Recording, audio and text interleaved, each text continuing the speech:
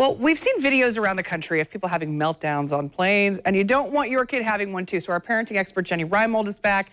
This time, she's talking about how to make sure your kids have a calm experience on a plane. I know you've had nightmare experiences. I've had many nightmares. Because I've seen the posts, and that's one of the first things when we became friends that I noticed. So I think, trust me when I say this, you should take to heart everything she's about to say. All right, your first step is that you say you have to start with a family-friendly airline, and you have several that you really believe that are the best. Yeah, there are definitely airlines that have more family-friendly policies. I love JetBlue because they allow parents to board first with their children. They have TV screens in the back of every single headset, and they have great snacks. Southwest is another great one because you always know you're boarding between A and B. Your kids never get separated from you, and they're very relaxed. So those are my two top favorites. And here's the thing, we're staying away from the negative stuff, but I have to tell you, there's been nightmares for you on other airlines that aren't family friendly. So when you say that these are good, I mean, you know from experience. Right, I have had my strollers taken from me. I've had all kinds of things. So JetBlue and Southwest have definitely been my favorite. All right, okay, so the next thing is fly early,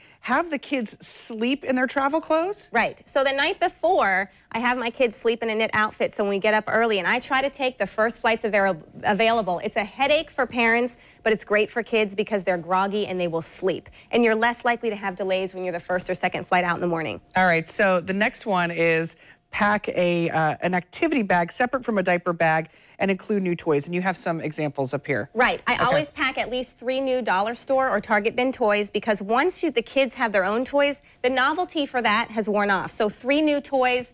Target has great ones in their dollar bin for travel. Yep. These are fun little things for $1. It's like, even I was playing with this. You know, remember this?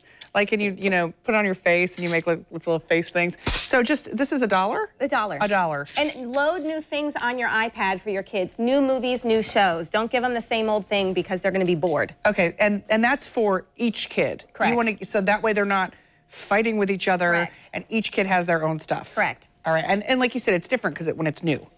When it's new, I can promise you that their engagement will be longer and more intense if they're opening things and everything is brand new for them to play with. All right, pack smart. There's something called the trunkie. I know she messaged me late last night, and I know you were excited about this. What is a trunkie? A trunkie is a suitcase that is also a scooter. So you can pull it through the airport with your kid when you're waiting to board. They can ride them. You sit on it.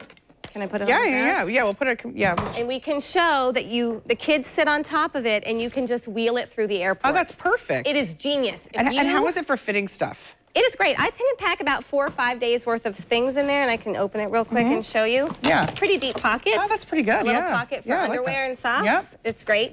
And my other secret are these JL Childress bags that you can get from Bye Bye Baby. So, is this one? Yes. So I saw you walk in with this, right? Right. I'm going to show this because it's a backpack. So this is it's a backpack.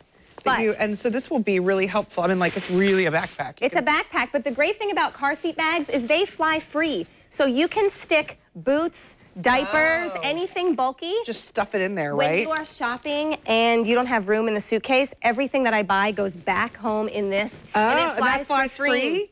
Yes. And is that's on Southwest and JetBlue? No, that's or all airlines have car seat bags that's fantastic. fly free. All right, and then we have one more. I know one more tip that you wanted to say. Earplug. These gift bags. These will go to these earplug gift bags that you give out to everyone around you. I mean, do you do just all the rows, basically touching your row? On long flights, and when I know my children maybe haven't had the best day, it's earplugs, a pack of gum, and a little note from my child that I write saying, I'm sorry if we have a meltdown. My mom's trying her best. Please excuse any misbehaviors. Have a nice flight. But it lets people know that you're trying. Buy my mother some wine. Right. You're trying, and they're more likely to help you.